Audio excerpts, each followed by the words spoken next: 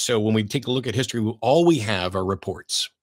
Somebody said they saw this, somebody said they knew this person, somebody said this other thing. That's all well and good when we're trying to put together the best understanding of history we can, but we shouldn't be proclaiming it as truth. Is it reasonable to believe that Jesus was crucified under Pontius Pilate? I don't think so.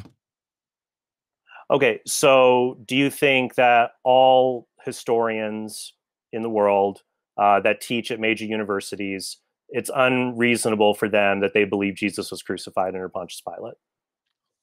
For them to believe it? Perhaps. Yeah.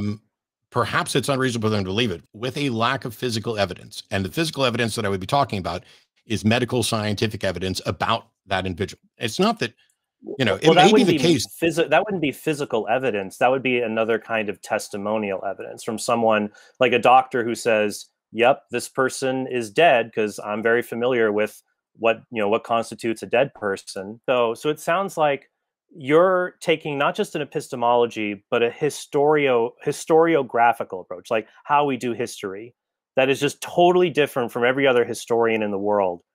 I'm not a historian. I'm not a historian, and I don't care what methods historians use.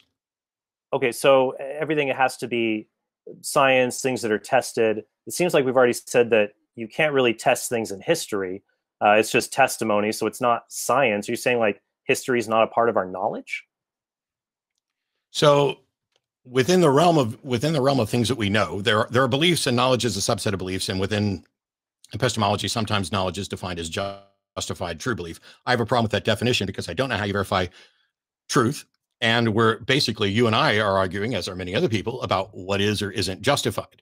And so history doesn't qualify as a science, but that doesn't mean that if there are claims about history that are consistent with the evidence and facts of the universe. Yeah, I do believe it's good evidence that Jesus' tomb was empty. Yes. Yeah, but do we know anything at all about the tomb, where it is, which one it is? Can you take me to that tomb and show me and prove that it was Jesus's?